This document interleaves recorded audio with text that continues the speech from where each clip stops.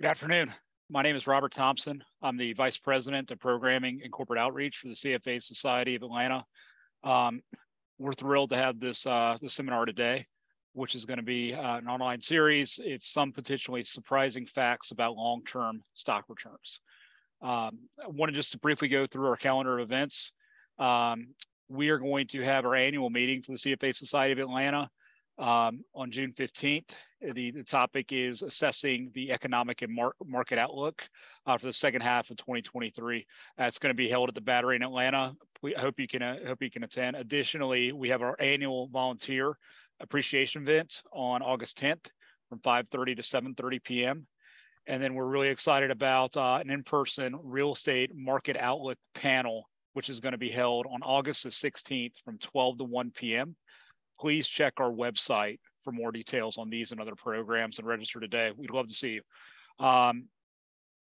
Just want to introduce our panelists. We're joined today by Hendrik Bessembinder.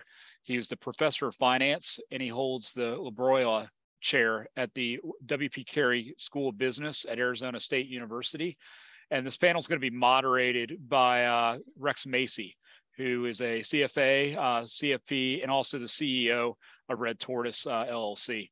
Throughout the panel today, if you can, please submit your questions via the Q&A feature within the Zoom controls, which can be found at the bottom of your screen. And with that, I'll turn it over to Rex to begin. Rex, the floor is yours. Thank you, Robert. Let me add that Dr. Bessembinder, he has a PhD from the University of Washington, an MBA from Washington State University, and BS from Utah State University. I should also add that, at least from my perspective, the highlight of his academic career were the years 1999 through 2001, when he was a professor of finance at Emory University. I came across his 2018 paper, Do Stocks Outperform Treasury Bills? That research prompted me to reconsider my thinking about passive stock investing. Until then, I thought that the cost advantage of index fund was their only source of superior returns relative to active management. Dr. Bessembinder's analysis of the considerable skewness in the distribution of individual stock returns led me to consider that broad index funds offer exposure to the few big winners that portfolios with fewer holdings may miss. Intrigued, I reached out to the CFA Society of Atlanta, suggesting Hank as a speaker, and here we are. To reiterate what Robert said, please use the Q&A feature on Zoom to submit your questions. Dr. Bessembinder, on behalf of the Society, thank you for sharing your work with us today. The virtual floor is yours. Well, thanks for the introduction, Rex, and I'm happy to be here and share some of my research findings with the CFA Society of Atlanta. Let me go ahead and share my screen. All right, I hope that came up appropriately. So, as advertised, the title of the presentation, some potentially surprising facts about long-run stock returns. So what I'm going to do is present some results. I have to kind of pick and choose a bit because of time. I'm going to present some results from a series of studies about the long-run outcomes in the public stock markets.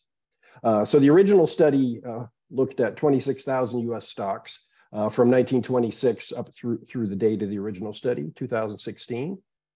I'm also going to give you a little bit of an update. I just posted an updated study that goes through 2022.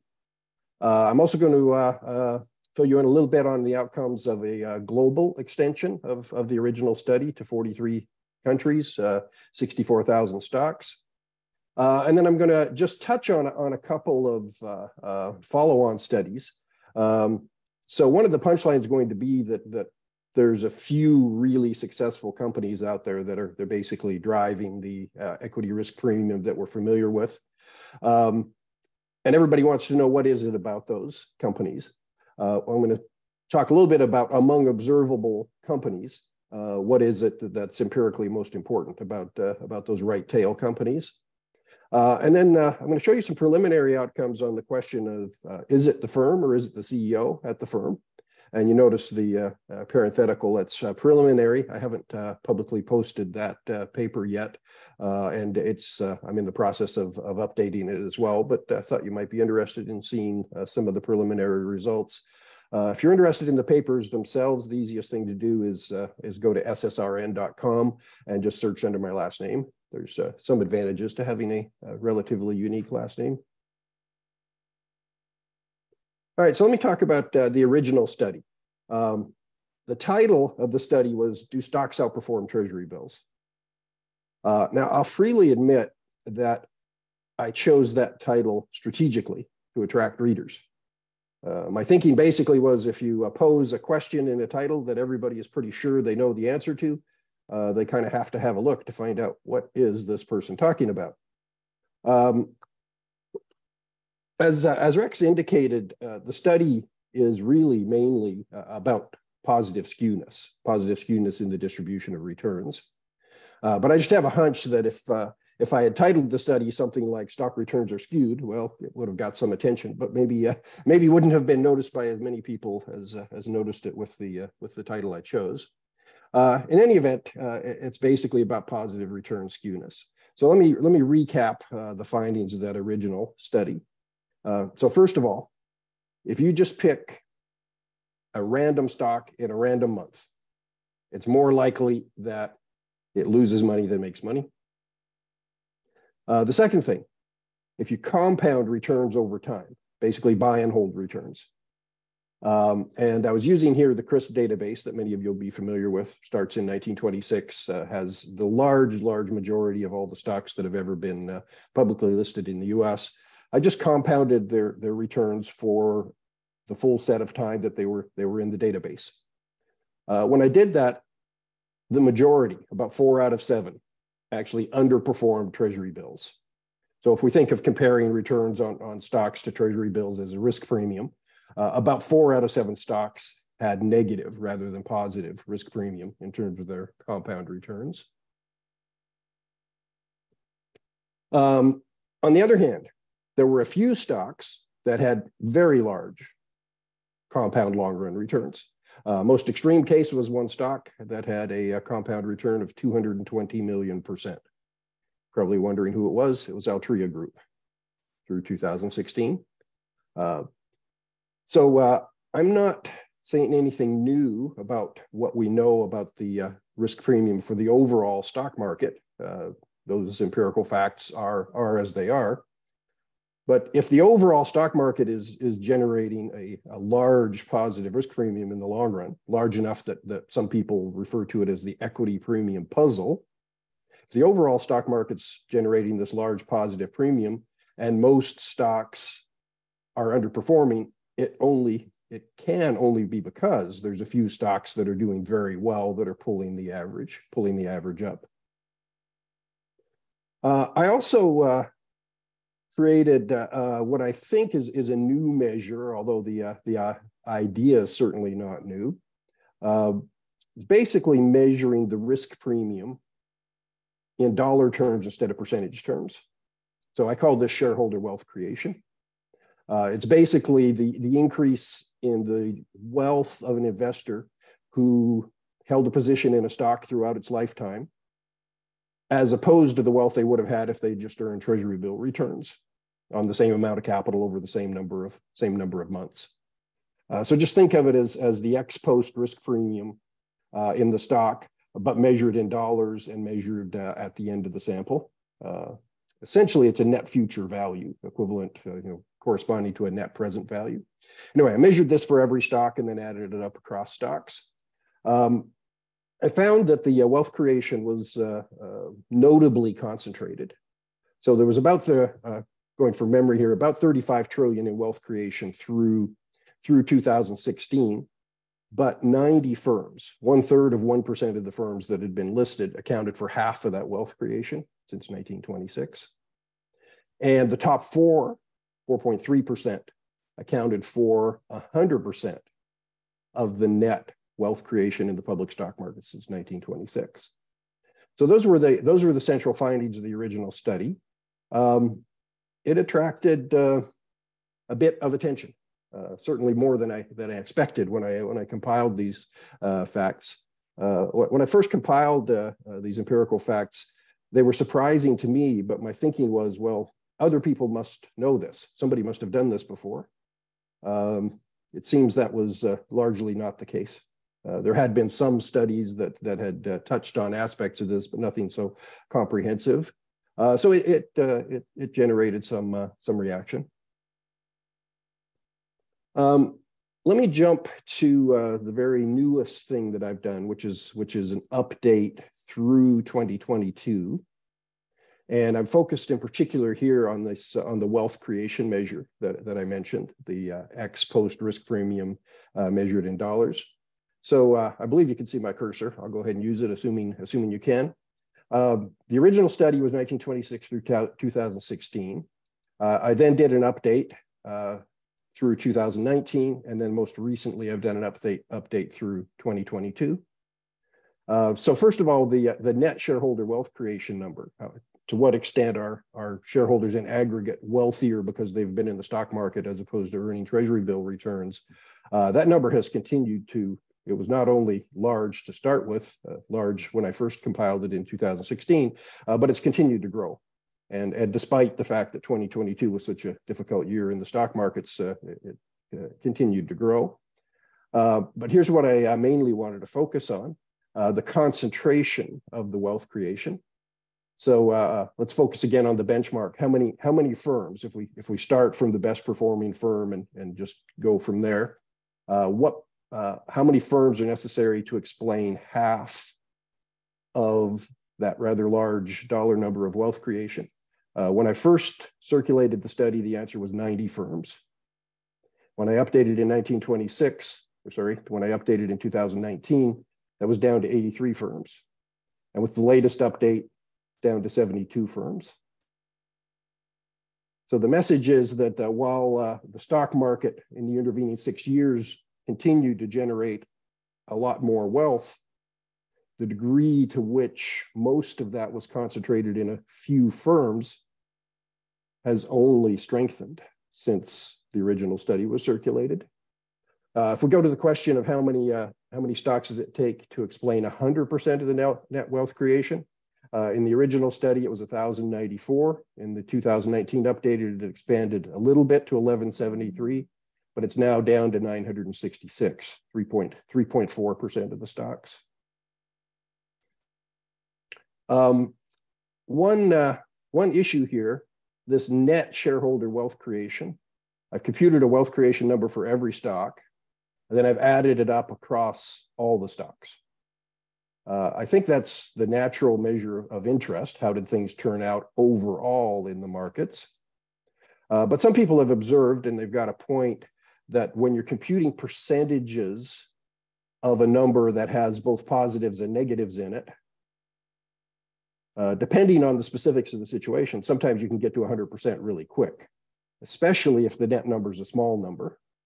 Then the percentage of the observations necessary to explain that small net maybe is not very informative.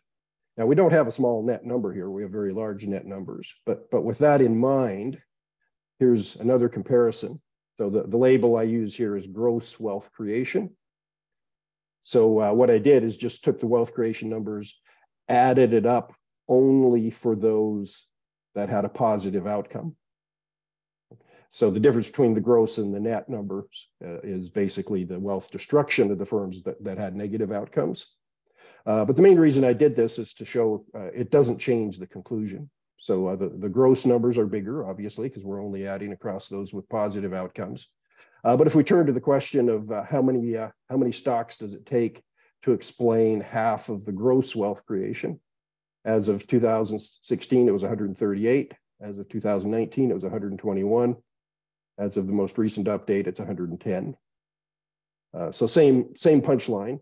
The degree to which the wealth creation in the stock markets is concentrated in a few top performing firms has only grown since I first kind of shone the spotlight on that issue.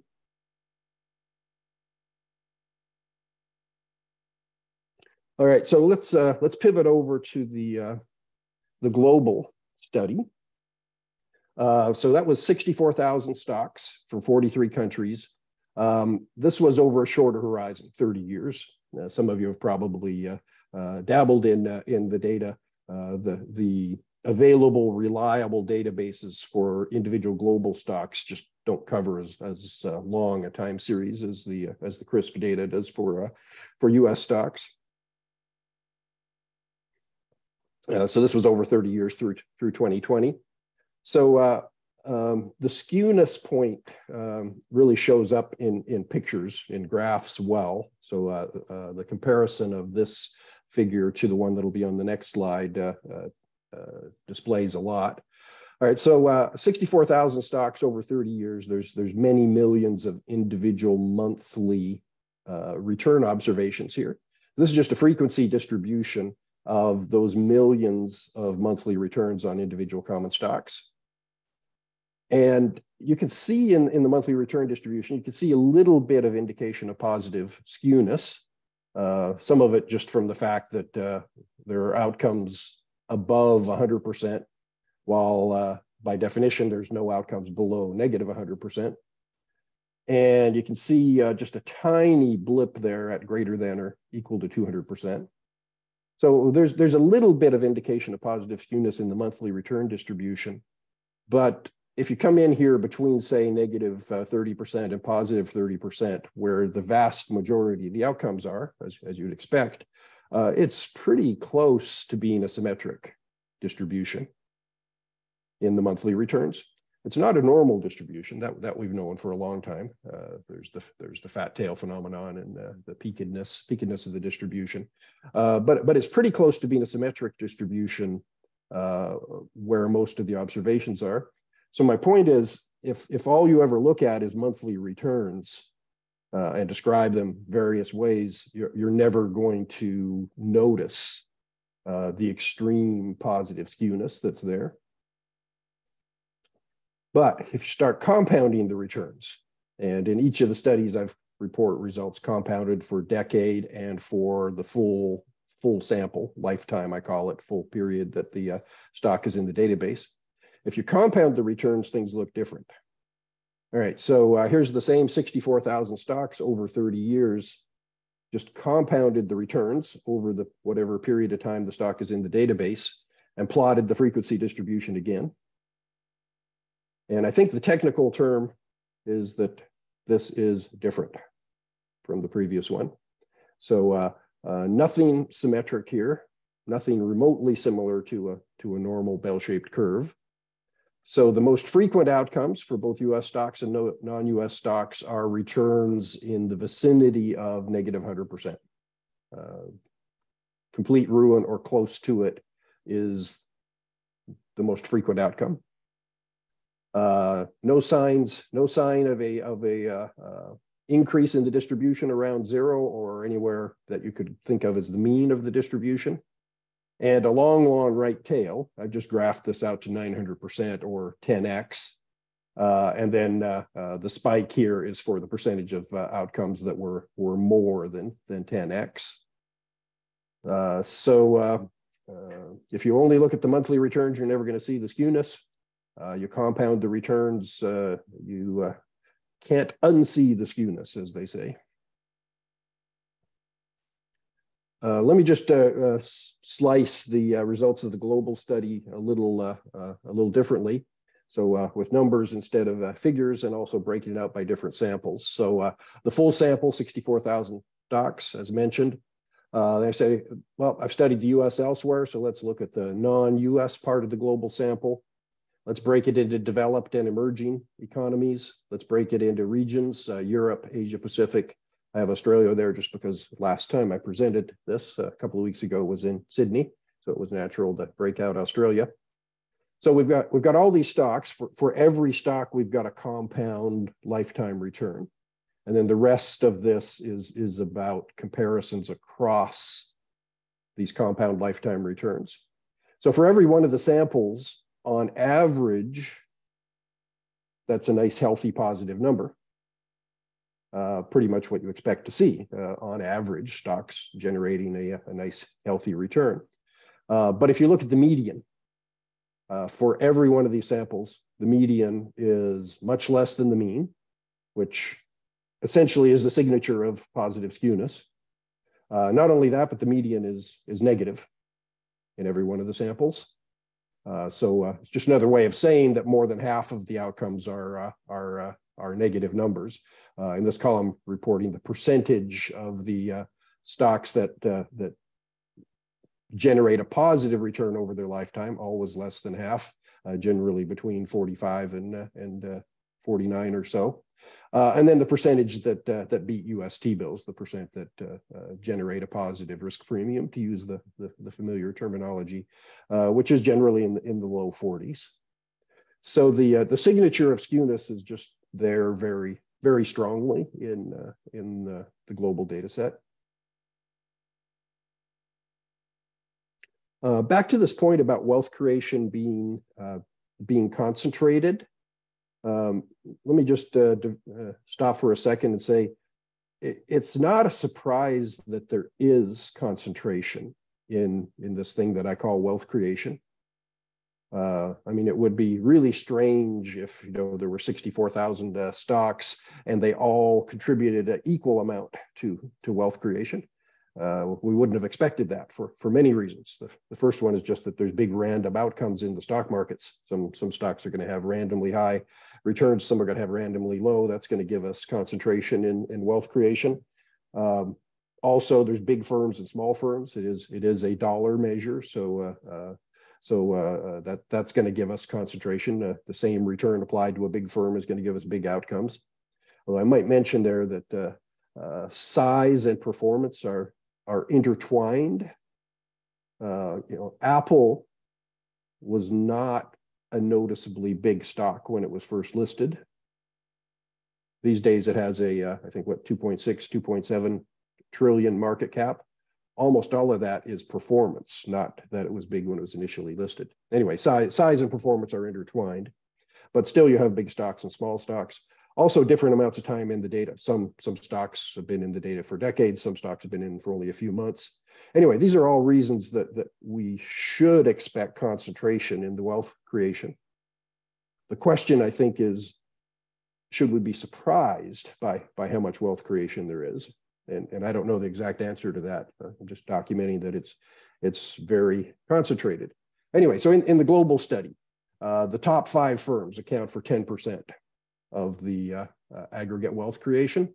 The top 1,500 firms, which in the global sample is only 2.4%, so an even smaller percentage than we're seeing in the US data. 2.4% of the firms account for all of the net wealth creation. And just to clarify, this was kind of implied by the gross versus net outcome, and this is something that sometimes creates a bit of confusion. When I come up with a number like this, 2.4% of the stocks accounted for 100% of the net wealth creation. That's not saying that only 2.4% of the stocks beat T-bills. That's too strong a conclusion. So there's actually an additional 40% that beat T-bills by modest amounts. Okay, so that other 40% generated just enough wealth to offset the wealth destruction or reduction of the majority. So 58% of the stocks underperformed Treasury bills, net wealth reduction. 40% of the stocks generated just enough positive to make up for the 58% reducing wealth, so that the first 97.6%, the first 97.6% collectively matched Treasury bills. And then all of the trillions of excess beyond there are accounted for by 2.4%. That's what the numbers are saying. Anyway, quite a bit of concentration in the wealth creation. All right, so contributing explanations. Ever since I first circulated this, everybody wants to know what's special about those right tail firms. Of course, what they really, really want to know is what's special and can I predict them in advance? If you came to the session today expecting that I would give you the answer on how to predict the right tail firms in advance, you're going to be disappointed. So what I'm presenting for you here is not predictive, but nevertheless descriptive. So I'm going to look at some measures of fundamentals and see which fundamentals best explain firms ending up in the right tails. And then this is a phrase that's been used in the press in at least one other paper. Is this about superstar CEOs? Firms ending up in the right tail, is that about having the right CEO? Got something to say about that sort of thing. All right, so which observable variables? So these are things that a quantitative person like myself can sink their teeth into. So things like measures of return volatility or historical skewness in returns, things I can measure from the return data, or things that I can pull from accounting data like income growth or asset growth or profitability, et cetera. I had done an earlier study where I looked at 20 some odd observable variables. And in the prior study, the ones that had come in both significant were income growth, asset growth, sales growth, and essentially average profitability, income scaled by assets. And I'm focused here on decade horizon returns. I'm going to mention again, this is same decade, so this is descriptive, not predictive. The R-squareds for anything predictive are really low, as you'd expect. I don't know if the markets are efficient, but I do know they're competitive. There's no easy route to big profits. So the statistical method here is fixed effects estimation, which some of you might be familiar with under that name, or you might be familiar with it under the other name, ANOVA, analysis of variance. And this should mention is back in the U.S. stock return data. So those five variables, and that, by the way, I think of the decade indicator as really just being a control variable. But these five variables collectively explain. Sorry, I need to move something to. Okay, these five variables collectively explain 29% of the variation in stock returns at the decade horizon. Then among these five variables in a statistical horse race, by far the winner is income growth, net income growth. The second one is income to assets, profitability. I actually find this kind of striking that it's of interest that there are some stocks that end up in the right tail. But it's also of interest that among the observable variables, at least the ones I've been able to sink my teeth into, it's something so fundamental that has the best explanatory power, income growth. So which stocks end up in the right tail? Well, they're growth stocks, except we have to be a little careful how we use that term growth stocks. Lots of people use market to book ratios or valuation ratios to say what's a growth stock, what's a value stock. And by the way, I looked at that. Market to book ratios at the beginning of the decade have essentially no explanatory power. So predicting right tail returns isn't about picking stocks with high or low market to book ratios. But if you can pick stocks that are going to have high income growth during the decade, then you've got a good shot at picking the stocks that are going to be in the right tail. Now that doesn't make it any easier, but as I said, the fact that it turns out to be something so fundamental, I found striking.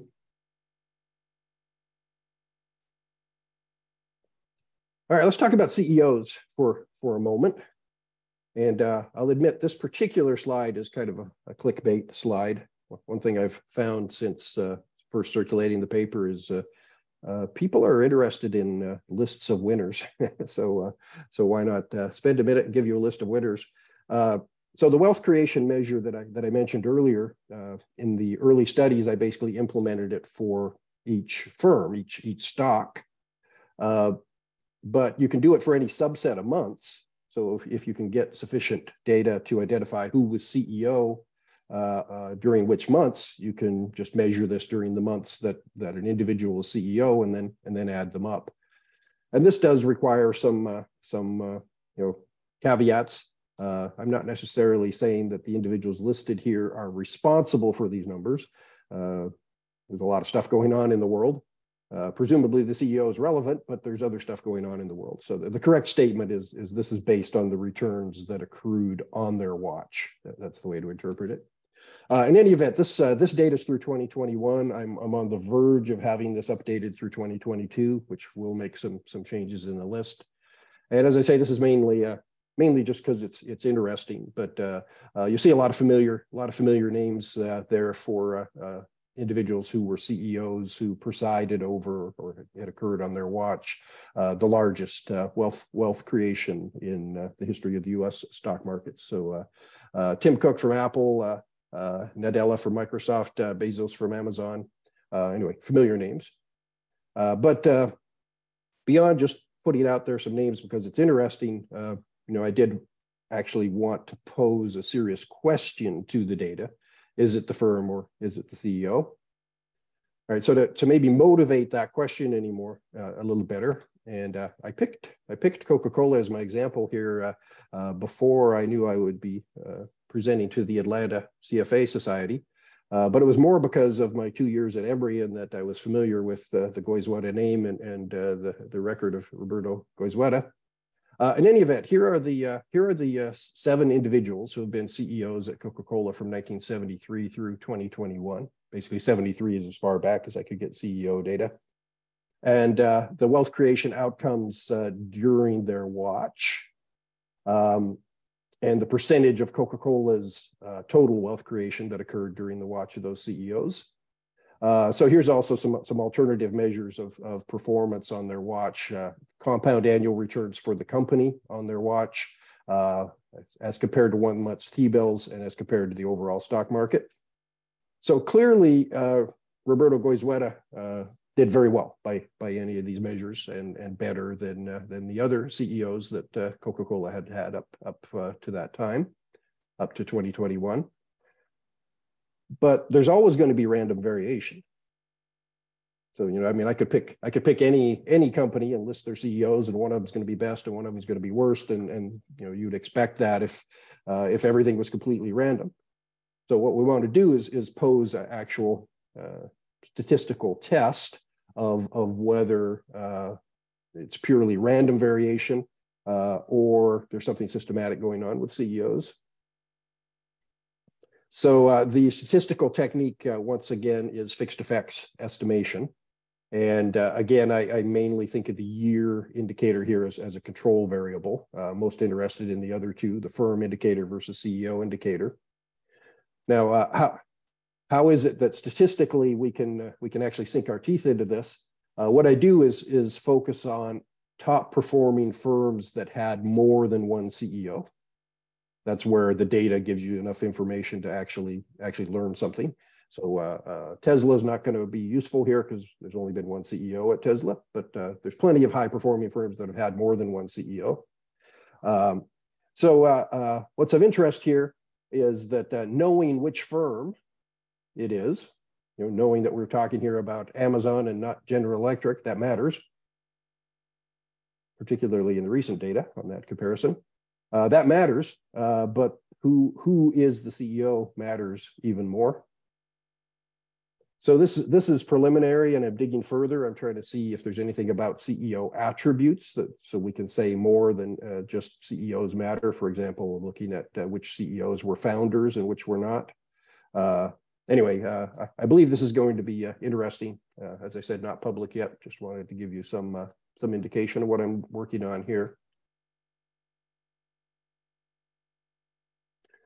All right, what does it all mean? Rex indicated that he's looking forward to some questions and learning the answers. I feel reasonably confident about giving answers to questions about the data and the methods. The implications, I'm not totally sure myself. I have some thoughts about it, but I do believe that different people can look at the same data and come to different reasonable conclusions. Actually, there's a lot of evidence that different people have had different reactions in terms of what the implications are. So I don't pretend to know all the answers in terms of the implications, and happy to continue the conversation.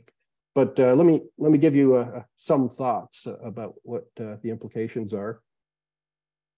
So if this presentation had not been titled some potentially surprising facts about long-run stock returns, if I just started out and I said, look, I'm going to tell you about outcomes to investing in a particular asset class. And in this asset class, the majority of the individual investments lose money. As a matter of fact, the most common, the most frequent outcome, the most likely single thing is you'll lose all your money in an investment in this asset class. But there's a relative handful of assets in this asset class that generate 10x, 50x, or even 500x. And those really big winners that are scattered in there is what makes this asset class worthwhile. If I had told you that, it would have been quite reasonable to respond, yeah, but I already knew that about venture capital. And of course, my point is that I'm not describing venture capital, I'm describing long-run stock market investing. So I think one of the implications is that in the long run, stock market investing has a lot in common with venture capital. And I'll push it a little further. I think this type of skewed distribution of outcomes seems to be fundamental to investing in an entrepreneurial economy. All right, second thing, Rex touched on this. You know, the textbooks already tell us why it makes sense to have a diversified buy and hold strategy. And nothing that I've done here overturns any of what's in the textbooks. Matter of fact, there's some new ammunition here for the idea that you should be diversified in a low-cost way. The skewness in the distribution says if you just pick a few stocks at random, it's not 50-50. It's worse than 50-50. Those few stocks have a better than 50% chance of underperforming the average. It's the nature of skewness. Most individual outcomes are below the mean. So a concentrated portfolio chosen at random has a worse than 50-50 chance of underperforming. The market premium is coming from a few stocks. How can you be sure you're going to get those stocks? Buy all the stocks. Right. So new ammunition for low-cost, broadly diversified portfolios.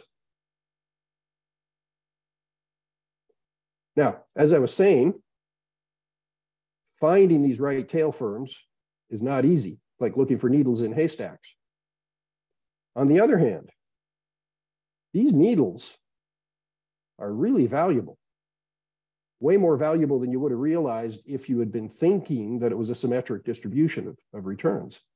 We know that a return can't be less than negative 100%. So if you're kind of thinking explicitly or implicitly, you're thinking symmetric, then you're kind of thinking, well, on the upside is a firm that could double. Well, I'm showing you that there's firms that not just double, there's firms that do 50x. Or in one case, I already mentioned it, a firm that does over 200 million%. Now, granted, that was over 90 years. So clearly that has the implication that the only way to make money in the stock market is to identify these outperforming stocks, and investors should hold narrow portfolios. Okay, obviously I just contradicted myself. And what I'm really getting at here is how the findings of this study seem to be something of a Rorschach test. For those who were already inclined to think that the way to invest is low-cost, broadly diversified portfolios, they found new ammunition. For those who were already convinced that they should be active investors, in particular should be holding narrow portfolios in search of transformational companies, those people found new ammunition.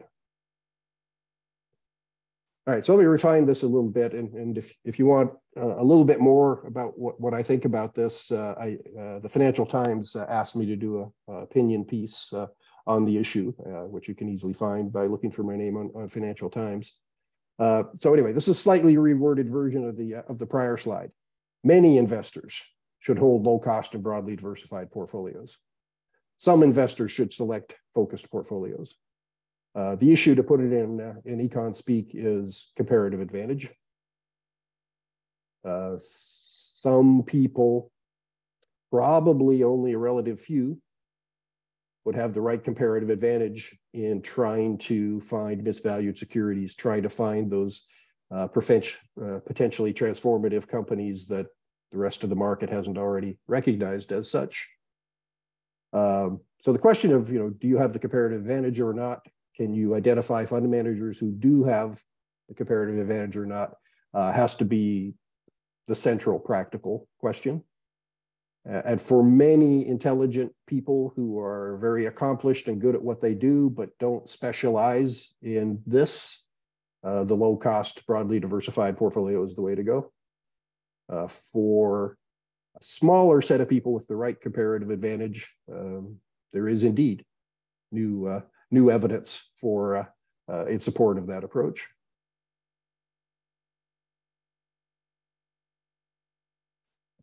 One last thing I want to touch on, Rex actually mentioned to me as we were chatting before that there was a recent article that came out after I gave a version of this presentation in Australia, and the headline is "Bessembinder Slams Mean Variance Analysis."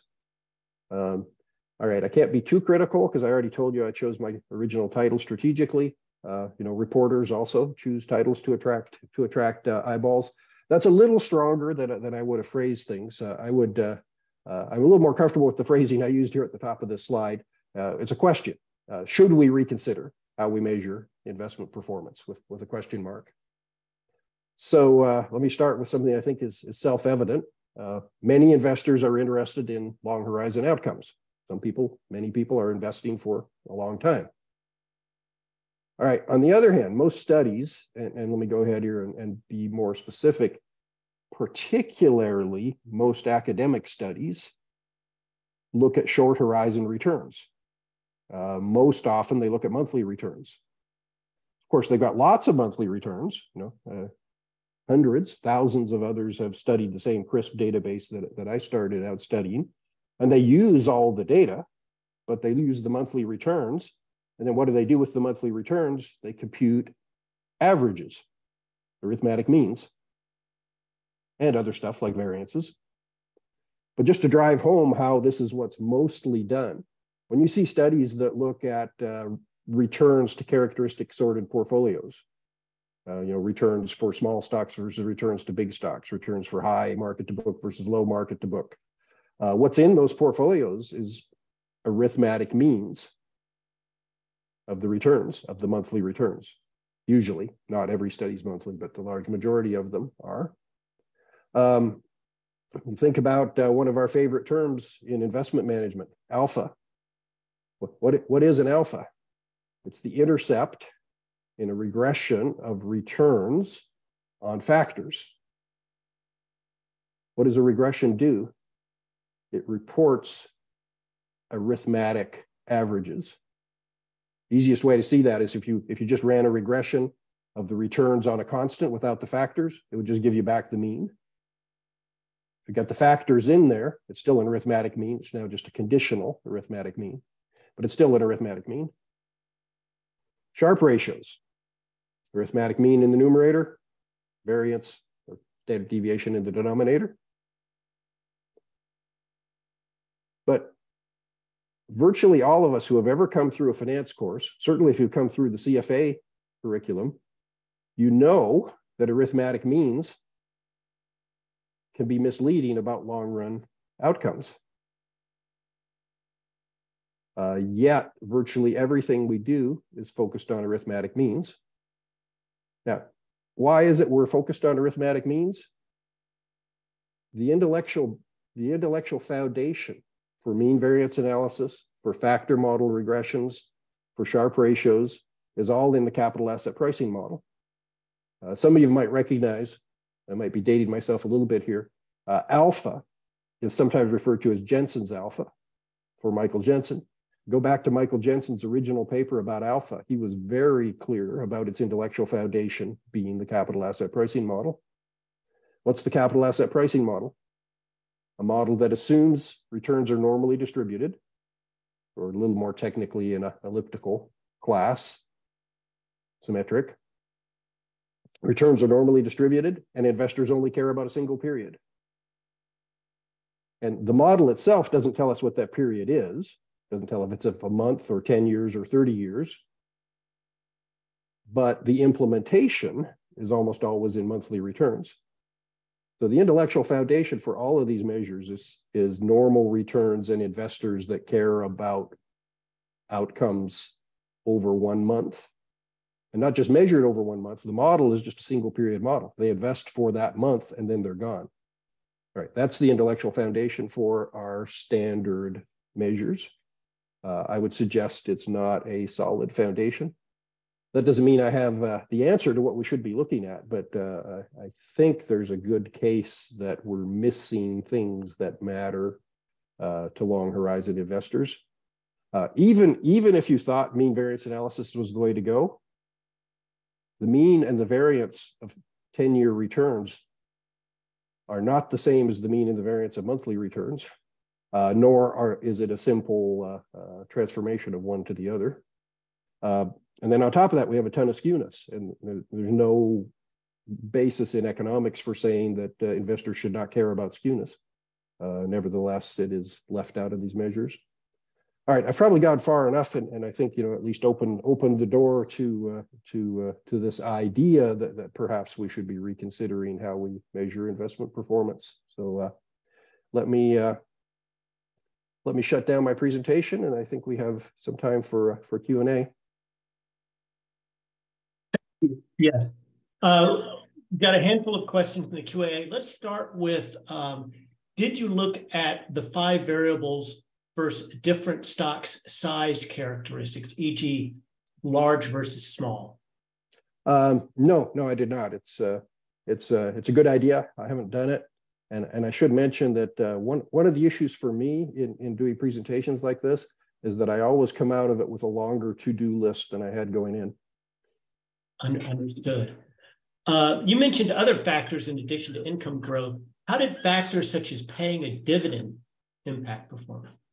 So another good question. I did not look at the existence of a dividend or the dividend yield. So a good question. My gut feel is that dividend paying stocks are going to be lower volatility stocks. And for that reason, while they might be really good investments for reasons that people as far back as Benjamin Graham have been discussing, I think they're probably less likely to end up in that extreme right tail because in some sense you need some volatility to end up over there also. But that's just a guess. It's something I should look at in the data. Well, it just does not throw in a technical point on the paper in your wealth creation measure. If a company pays a dividend, at that point, it can no longer have a negative 100% return, correct? Correct. Okay. So I should maybe clarify. I've actually got 2 complementary ways of measuring long horizon performance. The first is just the compound return, the buy and hold return, which is the simplest thing to do, and is easy to relate to. Just the idea of I bought it and I stayed in it. So it's a good informative number. But on the other hand, it does not represent shareholders in aggregate because shareholders in aggregate are not buy and hold shareholders. So in aggregate, they don't reinvest dividends because you can't with secondary market transactions. And of course, they participate in all the seasoned equity offerings and in any share repurchases. So the wealth creation measure does take that aggregate shareholder viewpoint. And in some cases, it makes a big difference. And I mentioned this in the original paper, but General Motors, the version of General Motors that went belly up in 2009 is kind of a prime example. The buy and hold returns were really lousy. If you had always reinvested everything in General Motors, then your investment went down with the ship. But it had paid a generous dividend and it also had share repurchases for decades prior, and that money was out of the firm. It did not go down with the ship. So General Motors actually ends up to being a prominent wealth creating company, despite going bankrupt at the end. So anyway, for some stocks, that distinction becomes important. Great. Let me mention that Kathy has put a link to the Do Stocks Outperform Treasury bills in the chat if you're looking for that. The next question relates the chart with with the year indicator, the firm indicator, and the CEO indicator, saying that does it say that the timing of when one is CEO has as much impact as the CEO themselves? Meaning, best to be CEO as interest rates are declining and your currency country are dominating globally. Well, I mean, I think the timing is relevant, and that's basically what I had in mind in including the yearly indicator in the analysis, with the idea that it's going to turn out that some years are great for the stock market, some years are really bad for the stock market, and I wanted to control for that. So what's displayed there is something about the CEO that goes beyond which years was this person the CEO. Okay. On your slide, looking at the contributors to decade returns, I thought it was interesting there was no valuation measure. You mentioned price to book, but did you look at price to earnings, price to debt, discounted cash flow, proxy, et cetera? How do you think that finding relates to the value factor? Is the difference just a time horizon issue? So I'm afraid to give a little bit of an incomplete answer there, because the original study that I mentioned, where I had 20 some odd variables before I narrowed it down to 5, has been a couple of years now. Going from memory, I think the only valuation ratio I had was the market to book ratio. So there's room to expand the analysis. Actually, I think one of the things that's interesting is much of the world, there's this ongoing debate about value versus growth, usually defined in terms of valuation ratios. And as you can see, there's a lot of evidence and debate on each side of that. But I don't view my study as really being about value versus growth, except that the result I showed you there shows that growth in fundamentals matters. But I don't think there's a very clean mapping. The phrase growth stock, I don't know the whole history. I don't know when it was that somebody decided that a stock with a high market to book ratio should be labeled a growth stock. But I don't think it's clear that stocks that are labeled growth stocks are actually stocks that have rapid growth in their fundamentals. They're in a sense expensive stocks, and there's still room to debate. Is there a good reason they're expensive? But anyway, I'm pointing the finger at growth in fundamentals as opposed to valuation ratios. And what I've done so far suggests that growth in fundamentals is the important thing. Good. How many of the top 100 or 150 performing stocks in the global study were U.S. versus non-U.S.? So going from memory, but the large majority, 75 to 80% of the top stocks were U.S. stocks. Okay. Any conclusions about rebalancing?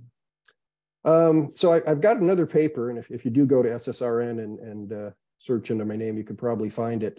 It's got a title, I think it's Extending Portfolio Theory to Compound Returns, where I try to sink my teeth into, among other things, rebalancing.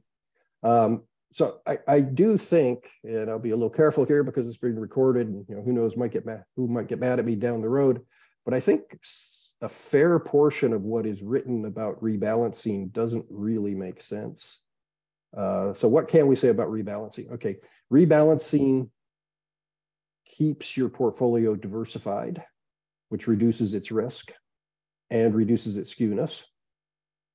So those are things rebalancing will do. If you don't rebalance your portfolio, in the long run, the big winners get really heavy weights. That's why the risk increases if you don't rebalance. So anyway, rebalancing reduces your risk, reduces the skewness. What does it do to your mean returns? That's all about return predictability. If there is no return predictability, rebalancing essentially does nothing to your mean returns. If there's reversals, then at the right horizons, then rebalancing improves your mean returns. If there's continuation, rebalancing degrades your mean returns, because rebalancing is basically selling winners, buying losers, right? So anyway, I think it's actually really simple and intuitive what rebalancing does to your returns, and I think there's some statements in the literature that are inconsistent with those statements. I'm going to jump in with a question of my own that I've been thinking about. It's hard to articulate. I think in your paper, you said the average firm life was about 7 years. So a lot of firms have died since 1926. And my concern is if you were to do the study, you did a study through 2018 and you updated in 22. If you had started in 1950, not as many stocks would have died. And the percentage of firms that had contributed to the overall wealth would presumably be larger. And if we go to the other end, 100 years from now, even more firms will be dead. And I would think that, we have the haystack is just getting bigger and bigger as you extend your horizon. So my concern is that somehow the haystack may be too large. And we're saying that too few firms, as I sit here today, are really going to be the winners. And so that's kind of, as an implication, I don't think it changes where I am, but maybe it overstates the problem. And yeah, sure. And you bring up a good point. First, let me just clarify something about firms, about the 7.5-year life. So I was actually kind of surprised that it's so short, although that's a combination of things, including, I've got the whole database, and that includes some stocks that just listed 6 months ago. So, some of them are still alive, just only entered the database recently. But among those that disappeared, this is rough, but roughly speaking, half of them disappear for the negative reasons that might come to mind, like their share price went too low or they don't meet a delisting criteria anymore. And those are, of course, really bad outcomes from the investor's viewpoint.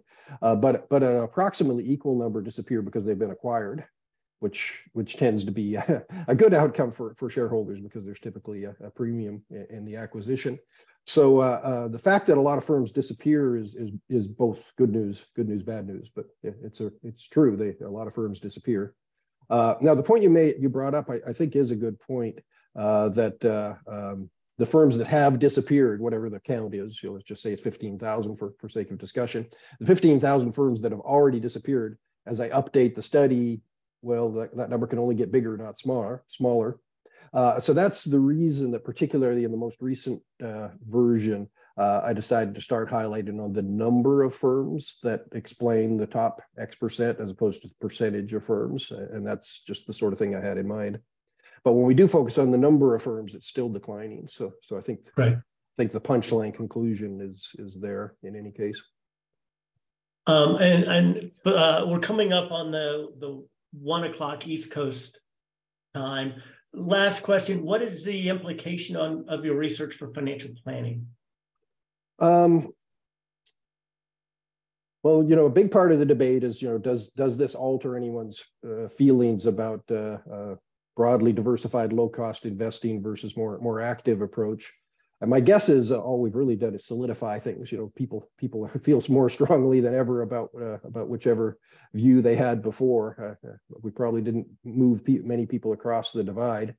But the other thing, the presence of skewness, I think it's a really big issue at a practical level. So let's just take a pension fund, and the question of, is the pension fund adequately funded to meet its future obligations, which of course there's a lot of debate over that, and there are probably people in this audience that know more than I do about the details of the calculations.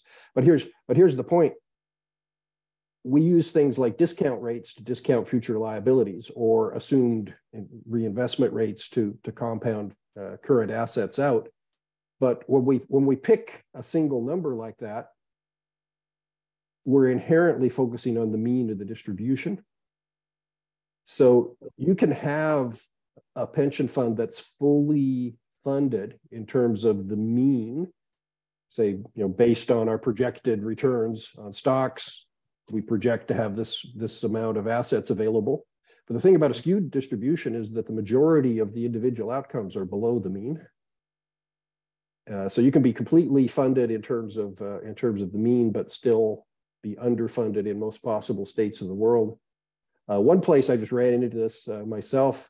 I'm getting a little closer to retirement age myself, doing some retirement planning, and I just thought I would run some simulations. And we all know things like the 4% rule and such.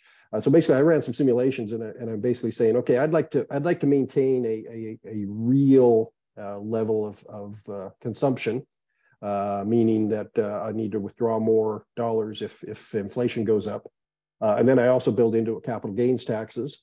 Anyway, I took what seemed like pretty conservative numbers and ran simulations, and I was ending up with shortfalls in a lot of the individual possible outcomes in the simulation. And it was partly because of the interaction of capital gains taxes and inflation, which is maybe more nasty than everybody realizes when you're getting taxed on something that's not real, and there's a possibility of high inflation. But the other thing was the skewness in the distributions. So I was fine in terms of the mean, but if there's a lot of skewness, there's quite a few left tail outcomes below the mean. So I think that's a really big practical implication for financial planning. And maybe I'm preaching to the converted here about the advantages of running simulations to look at the whole distribution of outcomes and not just work with assumed mean outcomes. You are, well, at least, yes, we're in the choir. Well, thank you very much for your time. Let me make sure, Robert, do you have any closing comments? No, hey, thank you so much, Hank and Rex, for your participation today. Outstanding panel. We truly appreciate your time, and also want to thank you to everyone who connected with us today. And if you can, look for an event survey and replay to follow. Thanks again. Appreciate all the time. My pleasure. Thank you very much. Appreciate it. And thank you very much.